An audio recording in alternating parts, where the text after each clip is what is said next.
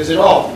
There it is, the semi working. How about this one? I'm going to hook this one up too, and then I'll be able to speak to you in stereo this morning. And boy, it's going to be a great day. And I think, honestly, this is the first time I've ever been to Lompoc when it was warm and sunny. And every time, I promise you, last year I got off the plane and came here, it was pouring down rain.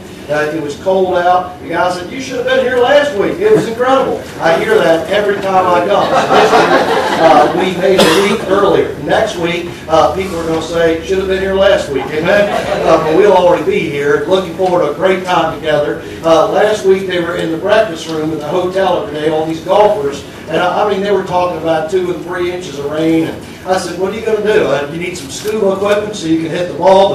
But this week looks like it's going to be warm and sunny. I call this revival weather. Amen. It means that you and I are really without excuse to be in the house of God. And looking forward to it. Don't even think about getting sick this week. It's too nice to be sick. And, now, if it was raining and cold, that'd be one thing, but it's not. And just so glad to be back here with you in Lompoc. I love this church, love the people in it. Love your pastor, just love everything God's doing here. And I told my son Lewis, I said, "Son, this is not the biggest church in America, but it sure is great." Hey. And it's a good place. And God's working here. People are getting saved. The Lord's dealing, and just a good place to be. So let's turn in our Bibles this morning to Matthew chapter 6. Matthew chapter 6. And I'd like to look in that chapter of the Bible. And I'd like to look, beginning to read in verse number 24. You know, this morning I thought, now, did Brother Ziering tell me that I'm speaking in Sunday school or not? Am I preaching in Sunday school today? But you know, you got to be ready to preach, pray, sing, or die in a moment's notice. Amen. So I got myself ready. I thought, you never know, they might just call on me, so I'll be ready just in case they do. You may have told me, and I forgot all about it. Probably you didn't, because you're more forgetful than me. Say amen to that. But anyway, he probably told me that, and I forgot. But I wasn't sure, but I got ready just in case today. We had a great time last night with the young preacher boys, and they all preached and tried to make an attempt at learning how to be preachers, and that was exciting. Had some of the girls, they preached a little bit last night. Well, not really. They should have been here to learn how to be preachers' wives. Amen? But we were having a great time. Appreciate these young guys, and they're off to a good start. And they preached their sermons. We gave them some instruction, a little bit of help. And we called it critiquing. Amen? How many know the difference between criticizing and critiquing? What's criticizing do? What's it do to you? It tears you down. What's critique do? It builds you up. It helps you out. And so that's why we had it, and had a great time again. Today is a championship football Sunday. NFC championship is on, I guess, at 12 o'clock. Wouldn't that be hilarious if the Arizona Cardinals won the NFC championship? It'd be even better if the Baltimore Ravens stopped them in the Super Bowl. And one of these men back here is a Pittsburgh fan. You pray for him. We'll have to pray for him tonight. Don't leave the church over the fact that the Ravens are going to hammer the Steelers tonight. All right, Matthew chapter number 6. Matthew chapter 6. And let's look at verse number 24. It's a little warm in here, is it just me? Just a little warm. Some of you say, no, it's just warming up. How many are hot? How many are cold? How many are lukewarm? All right. Matthew chapter 6. And I want us to look at verse number 24 together. Verse number 24. And we'll start our reading right there. No man can serve 2 masters. Rather, he will hate the one, love the other. Or else he will hold the one and despise the other. You cannot serve God and mammon. Therefore I say unto you, take no thought for your life, what ye shall eat, what ye shall drink, nor yet for your body, what ye shall put on.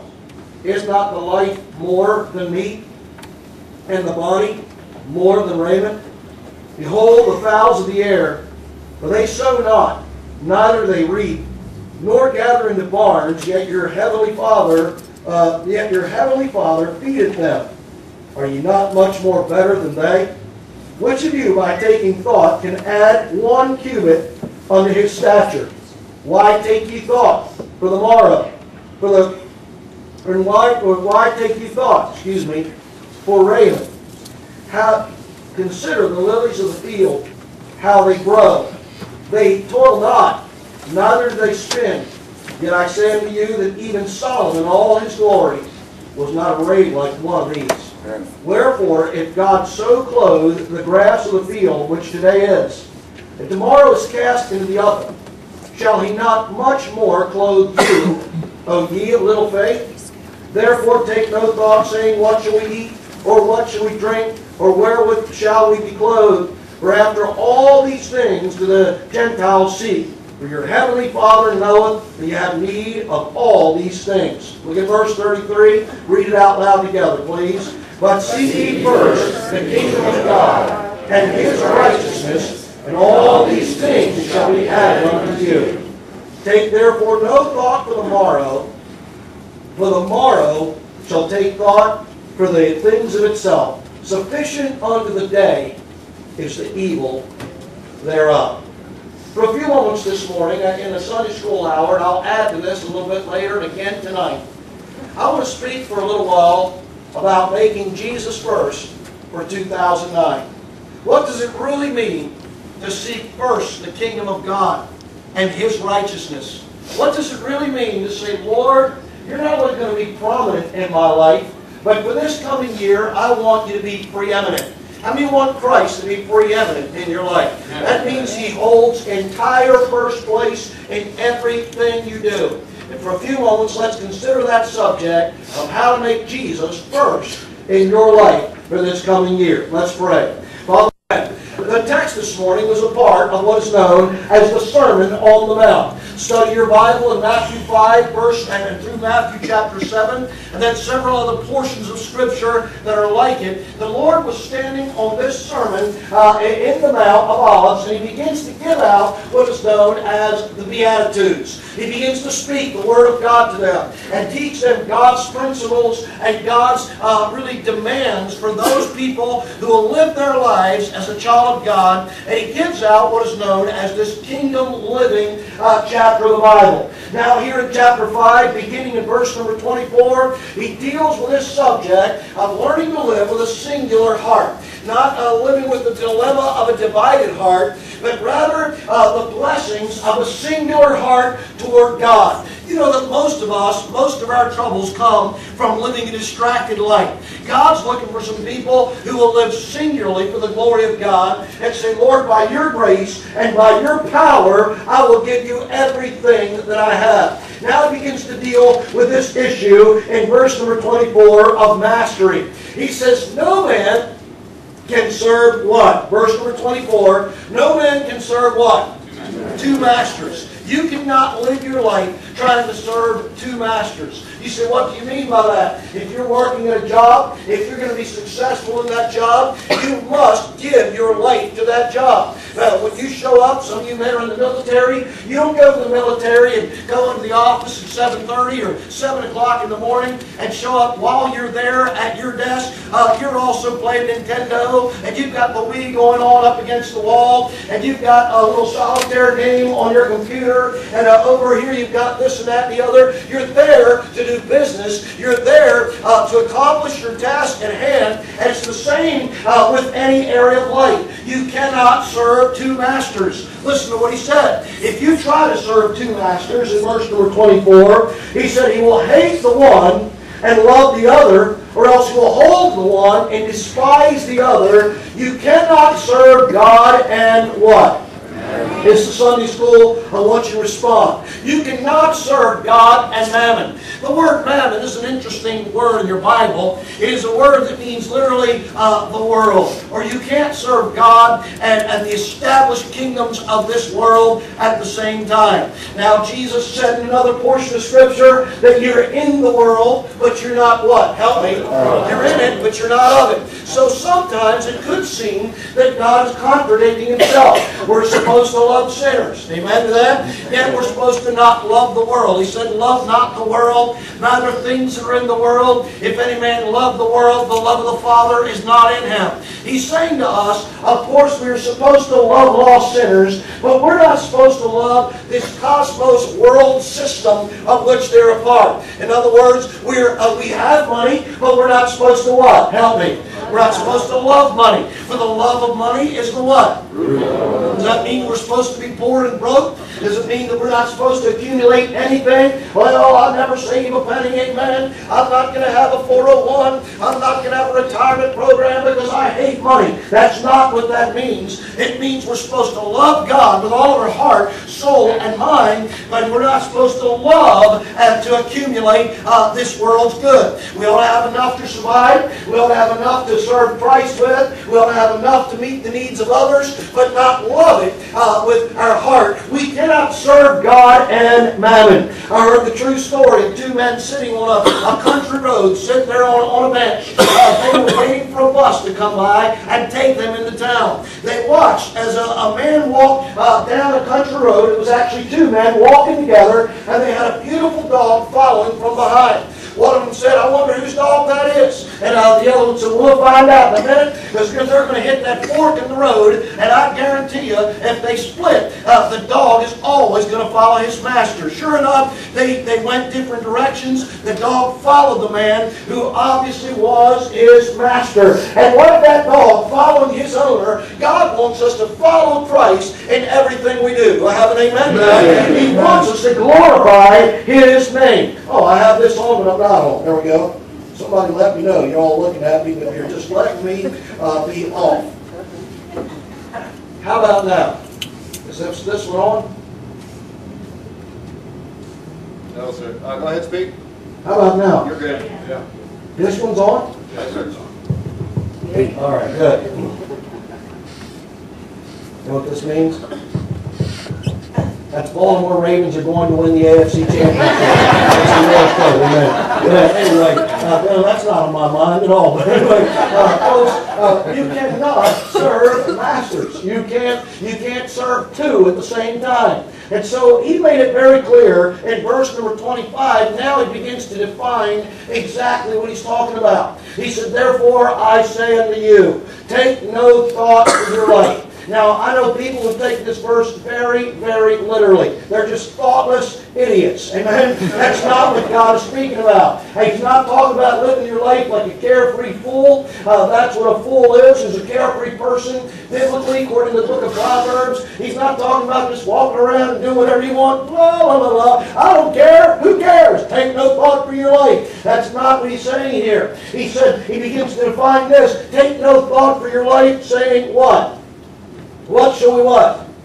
Eat. Or what shall we what? Drink. Nor yet for your body. What shall you put on? And he said, for it's not life more than meat, and the body than raiment. You don't have to spend your time and occupying your thoughts with what you're going to eat, what you're going to drink, what you're going to put on, another portion of Scripture, how much you're going to make. I can assure you, in the next hour of life, you will think about several things at least one or two times. You will think about every one of these issues during the next 24 hours. You say, what are they? You will think about food. Amen. Say amen to that. Sometime in the next 24 hours, you will think about food. You don't have to conjure it up. You don't have to say, I think I'm going to try to get some thoughts of food going on in my mind. You young guys think about food about every 10 minutes. Any of you in junior high? Any of you in junior high, middle school? You think about food about every half hour. We can fill you up now. Half an hour from now, you'll be thinking, pizza, hamburgers, spaghetti. You'd be thinking about 3 o'clock. You think about cereal. How many of you grew up when you were kids, you used to have a cereal attack in the afternoon, brother? I'd get home from school, Frosted Flakes, had to have some Fruit Loops, that's what you eat, not what you are, so you remember that. Fruit Loops and or Rice Krispies, whatever with sugar on them. It was always something, Captain Crunch, and I'd think about some cereal in the afternoon. Nobody had to make me think about that. That automatically came to mind. what you're going to eat, what you drink. He said for your body, what you'll put on. And so people in this room, especially ladies, you're going to be thinking about clothes sometimes this afternoon. You're going to think about what am I going to wear tonight? What kind of attire will I have on? What will I wear tomorrow? Clothing is such an important issue. And by the way, you ought to think about it some. Amen. So you not take this verse literally. Obviously, by the way that you just threw stuff on, non-matching, doesn't blue with green and everything else. And I mean, we ought to think a little bit about it. But he said, don't let this occupy your life. What you're going to eat, what you're going to drink, what you're going to put on. Don't let money occupy your life. You're going to think about money automatically. How do you think that sometime today money will go through your mind? It will. It'll automatically go through your mind. Let's go out to eat. Boom. How much money do I have? Let's go out and eat. We did that last night. That's too much money. What are we going to do tomorrow? I don't know. How am I going to get to work? I need gas money. We're always thinking about money. And he said to us, all these things to the Gentiles seek after. He said lost people have these things on their mind. Lost people automatically think about clothing. They automatically think about food. They automatically think about water, what they're going to drink. They automatically think about growing. He said adding to their stature. Lost people think about how they're in shape and all this and that and the other. I had a woman say, preacher, I'm going to have a curvy Coke bottle figure. Good for you. It's going to be a 2-liter one of these days anyway. It's all going to grow out. So amen to that. But I hope you can retain your looks as long as you can. But that's not what life is all about. He said the body and your life is more than these. In other words, life is not all about food. Life is not all about money. Life is not all about having the latest cool stuff to wear. Life is not all about what kind of a car you can drive. I've met people that have all that. Fancy cars, fancy clothes, fancy stuff, and you think, boy, if I could just be like them. Do you know that people in Hollywood, California right now are rolling over for the first time from a night of misery and drunkenness and sin and don't even know what they did? And there are people in some of the highest palatial homes in this state that the world looks at, lifestyles of the rich and famous. They don't talk about how many pills it took them just to get to sleep. They don't talk about the fact that their kids are anorexic and living with bulimia and cutting themselves and having thoughts of suicide. They don't know that those people that are the world's elite spend millions and even billions of dollars collectively on psychiatric care because their minds are twisted. They're not happy. Do I have an amen? And Jesus said that none of these things are really your life.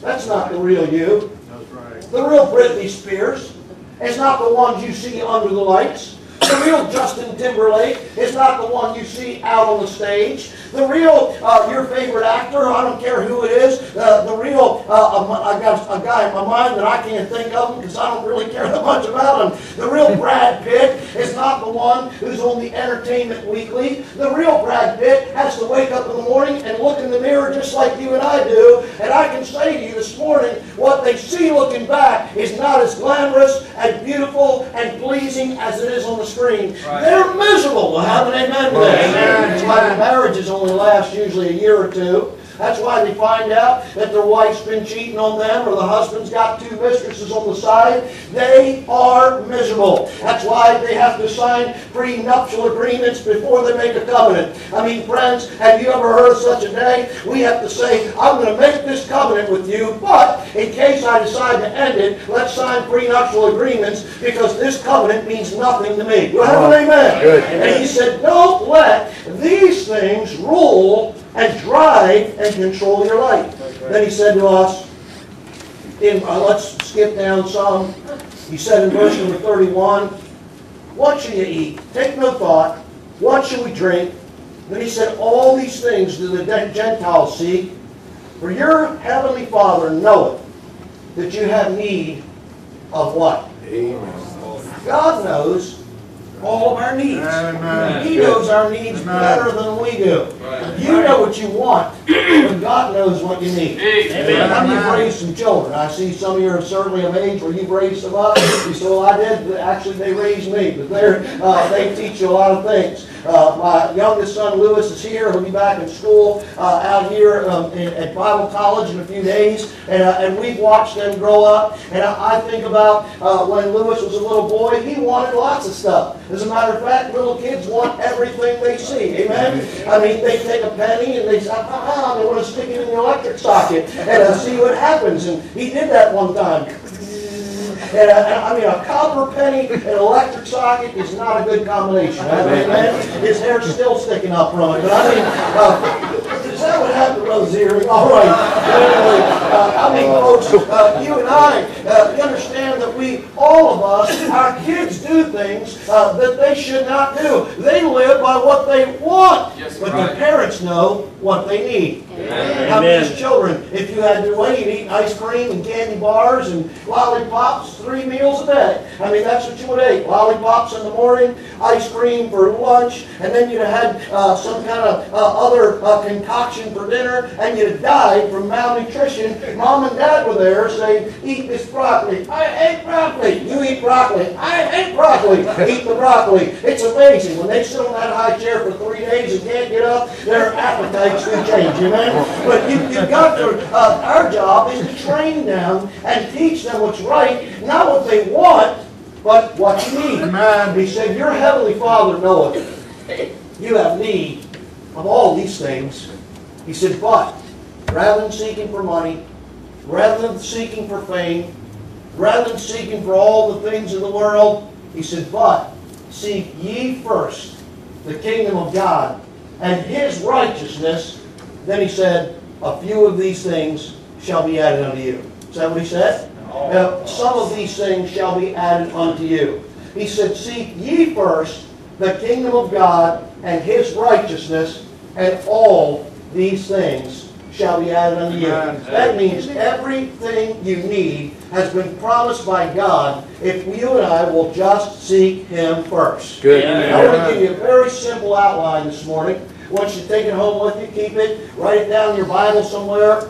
Years ago, I read the life story of he was an entrepreneur, a Christian entrepreneur. His name was Arthur S. DeMoss. He was one of the most wealthy Christian men that ever graced the planet. God used him in a great way. He started selling insurance when he was just a young man, and he based his life on 3 or 4 very simple principles, and he wrote a small booklet that I read years ago of how God used him to build a multi-billion-dollar empire, and as a result of his empire, he now, to this day, he's been dead for many years, yet his empire and his foundation is still financing works like this, and financing ministries and Bible colleges around the globe because of simply putting God to the test and trusting God for this verse. Matthew 6:33 became his life verse. And it was, seek ye first the kingdom of God and His righteousness, and all these things shall be added unto you. And Mr. DeMoss said, from now on, I will constantly put these principles at work in my life. He did,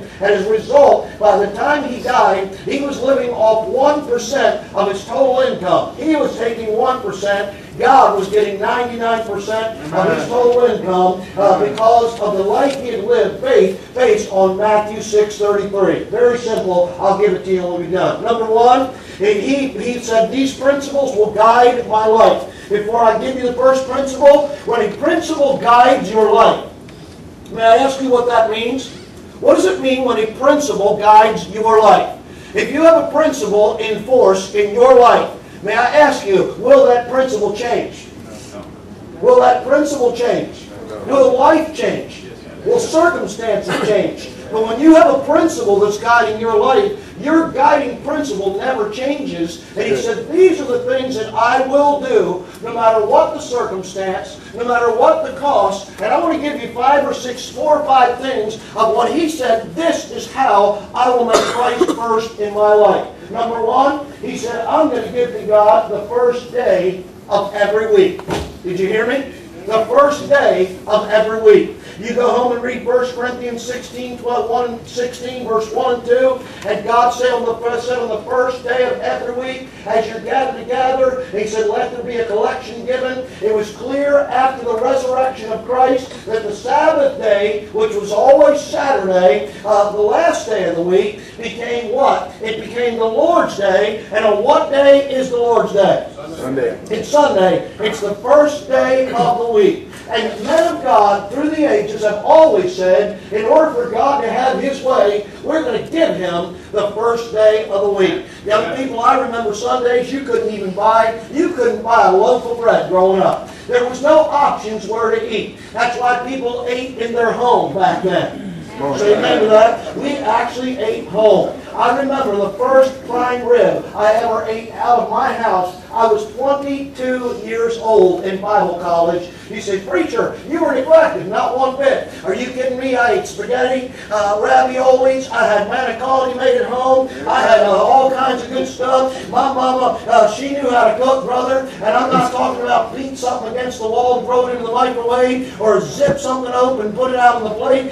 She knew how to cook. Somebody say amen. I know that's a bad word, but understand, it was a different world. You couldn't buy gasoline. You couldn't buy hair products. You couldn't buy medications. I remember when they opened up state pharmacy as a law, a change in the ordinance, we could buy pharmaceuticals on Sunday. We'd go into state pharmacy. They had a big soda fountain where you could buy hamburgers. It was closed on Sunday. The entire store was dark. The only department you could get into was the pharmaceutical department in order to buy prescription drugs. That was the only thing you could purchase anywhere on the Lord's Day. We have such a better world now. Things have improved so greatly now that we decided that materialism and more success and more ability would make money. Our economy is doing so much better.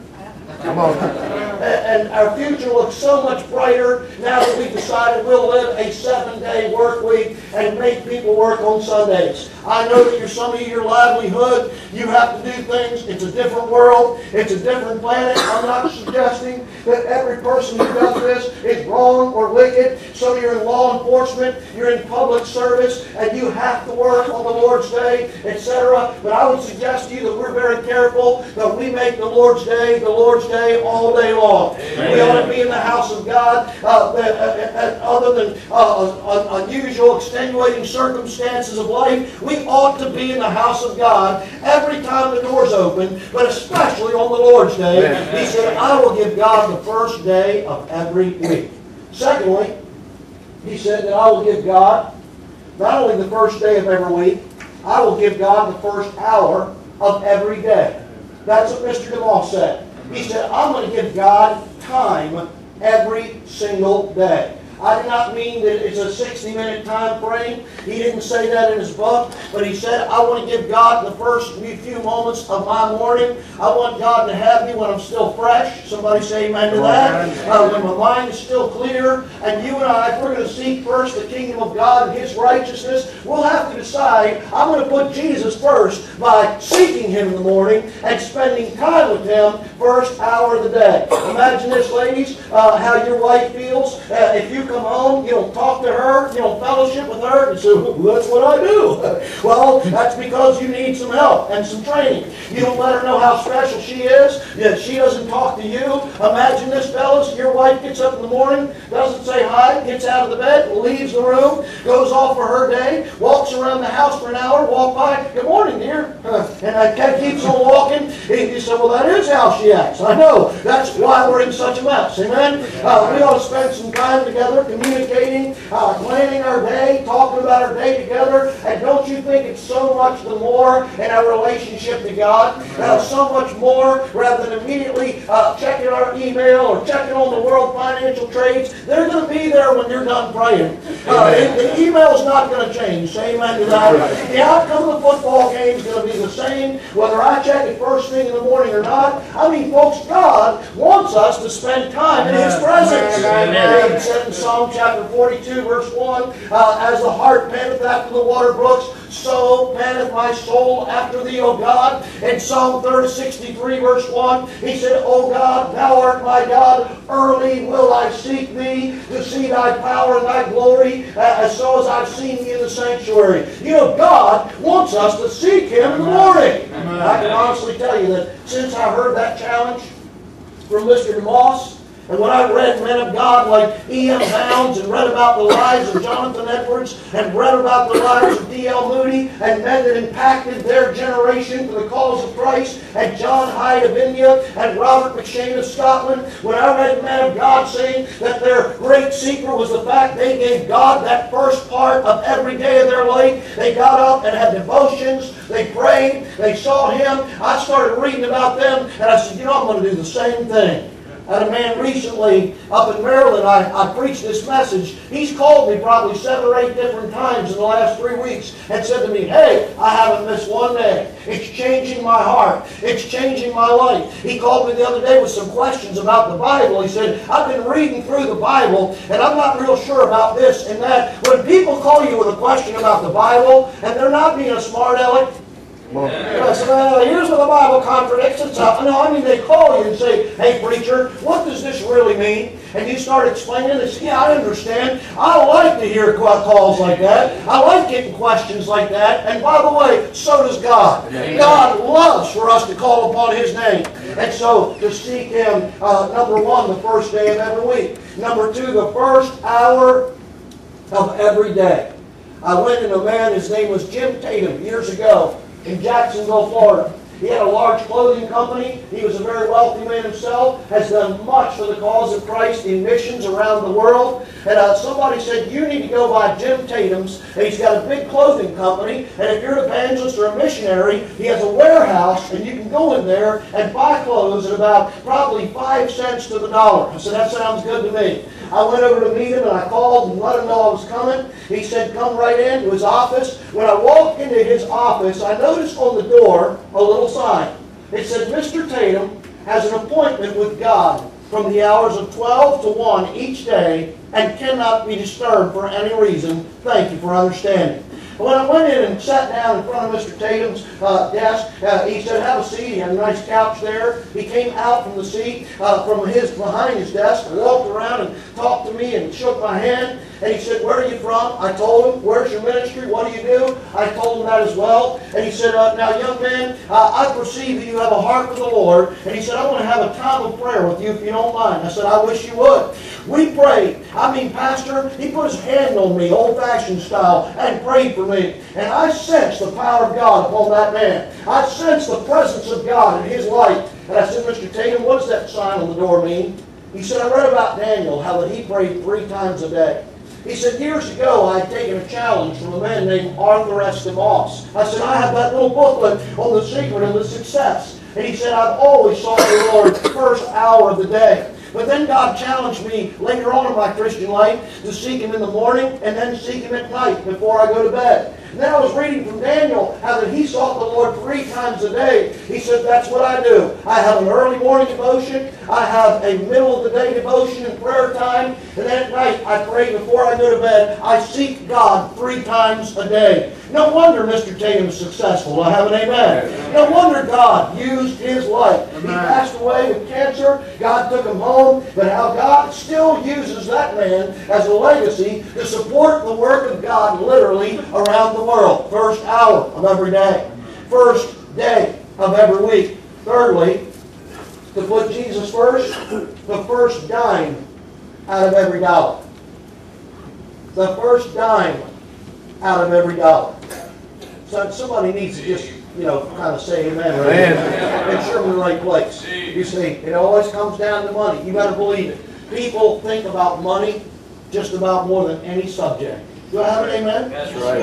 And you better believe it always comes down to money. It's just a big part of our life. Study the Bible. You'll find the New Testament is full of references to money, whether they're positive or negative. Study the Old Testament, full of references to money and offerings and giving to God. And understand, if we're going to make Jesus first, we're going to have to get over some things. Number 1, tithing is still for today. Somebody say amen to that. I've heard some of these ridiculous newfangled Bible teachers, well, praise God, tithing passed away with the Old Testament. No, it didn't, friend. Jesus advocated tithing. He just simply said, you and I as God's people need to give a whole lot more. Tithing is the beginning place of giving. It is the basis of giving in the New Testament. And so we ought to give not just tithing, we ought to do more than that for the cause of Christ. But it all begins right there. The Bible said in Proverbs 3, 9 and 10, honor the Lord with thy substance and with the first fruit of all thine increase. Verse number 10 of that chapter starts to talk about our barns being full and bursting forth with plenty. In other words, as we give to God, God has made it very clear that He will give back to us as we learn to honor Him. So the first day of every week, the first hour of every day. Number 3, the first dime of every dollar. Now, I heard Dr. Lee Robertson say this. I'd like to repeat it. I heard him say it on a number of occasions. How many of you knew who Dr. Lee Robertson was?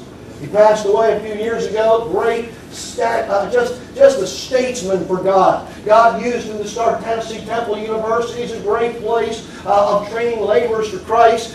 Preached all over the world. A great man of God. And I heard Dr. Robertson say this as late as when he was 93 years old, still able to preach some and get around. And he said this. He said, I'm an old man. And when you hit 93, I guess you can say that and nobody argues with you anymore. I'm 52. If I say I'm old, there's some people who say, wait a minute, brother, I'm 65. You ain't old yet. Say amen to that. But I mean, he was old. And he said, I'm an old man. And he said, I've traveled this country. And I've traveled the world. And he said this.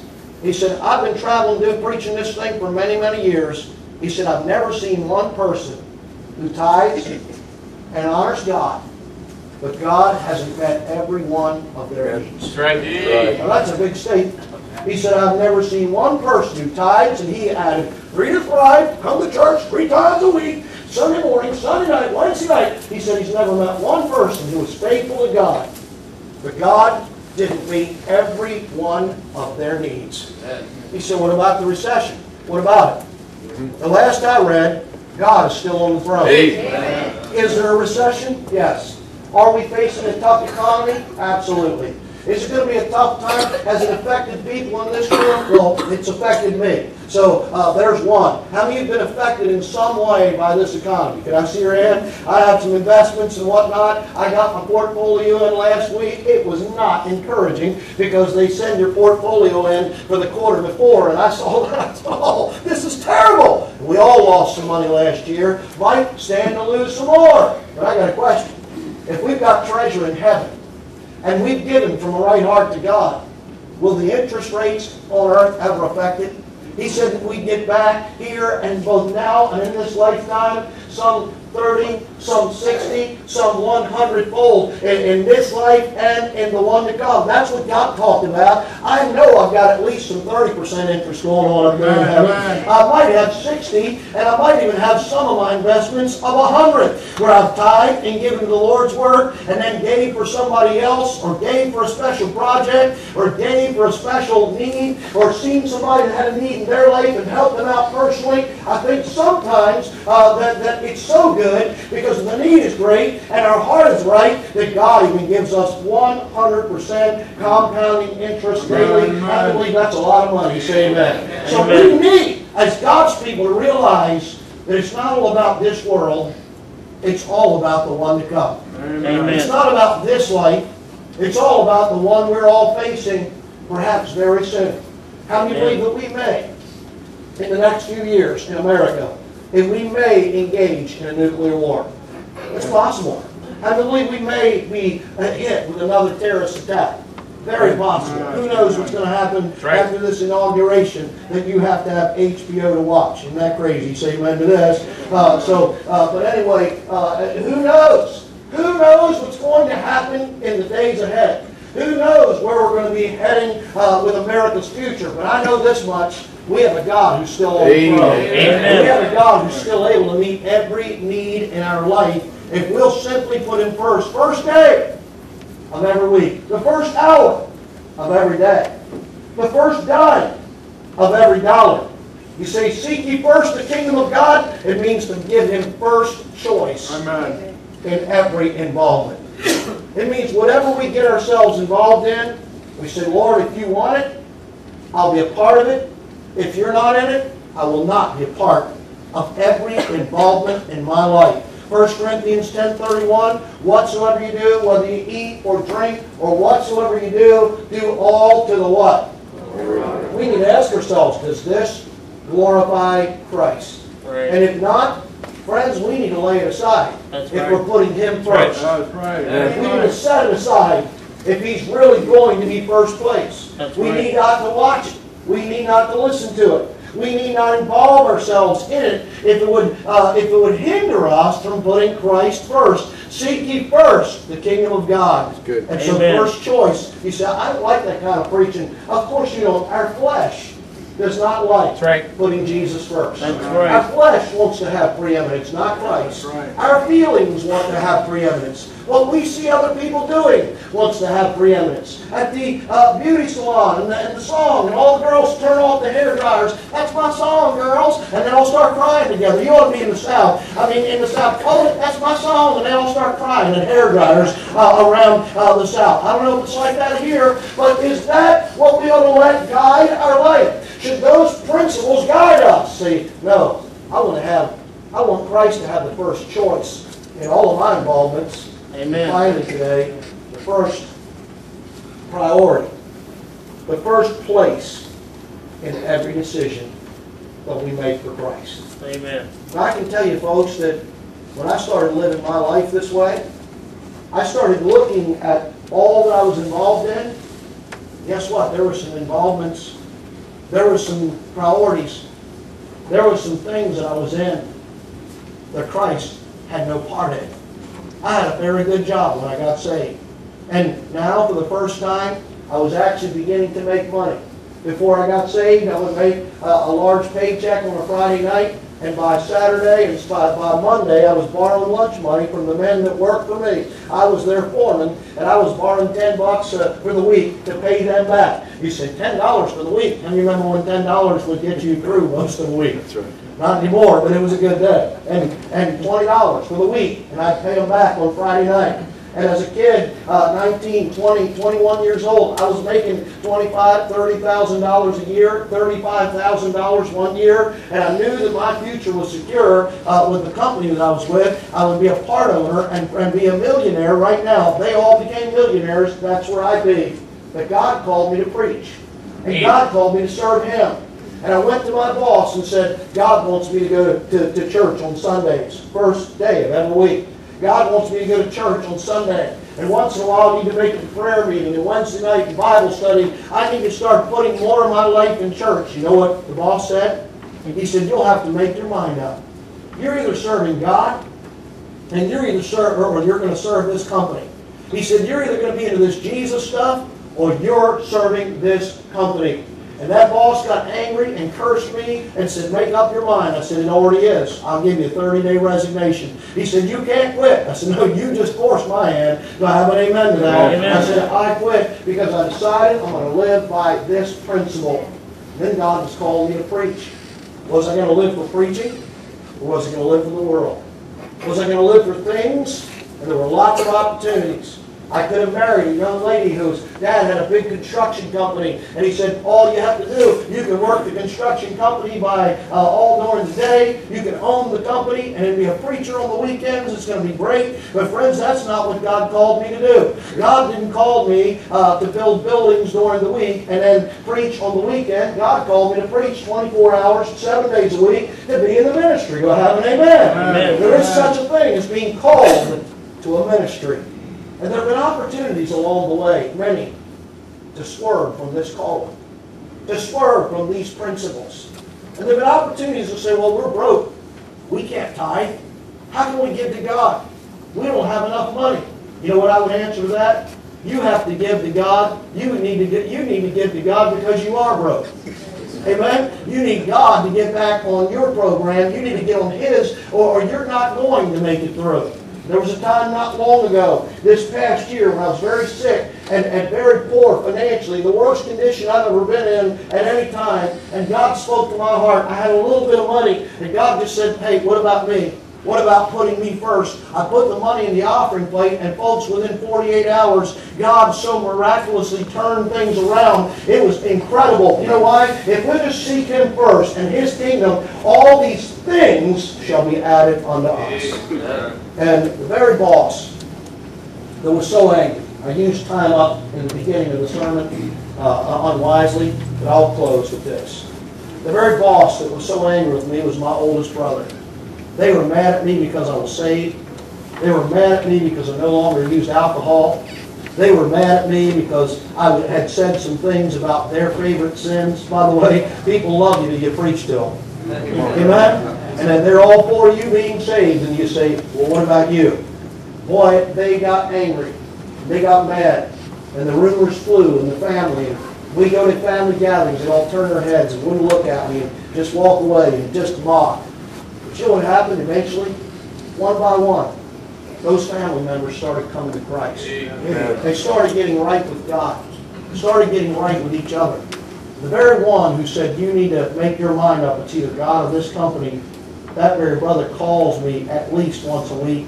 He called me 4 or 5 times this week, called me the other day. I said, what are you doing? He said, I'm just bored. I thought I'd call you and talk to you. How's that? And he called me, and it always gravitates to this church, this Bible reading, what God's doing with it, what God's doing with His wife. It's amazing how God changes people's hearts. You know what happens, folks? All we need to do is seek first the kingdom of God and His righteousness. My son Lewis is here. Lewis, seems like we have some pretty nice things in our home. We've got a beautiful home God's given us to live in. We have beautiful cars that we drive. We don't drive junk around. We got nice things for Christmas. We always seem to have enough. There's tight times, but he'll be in Bible college somehow or another this week, and all that will transpire. You know why? All we need to do, folks, is seek first the kingdom of God and His righteousness, and all these things shall be added unto you.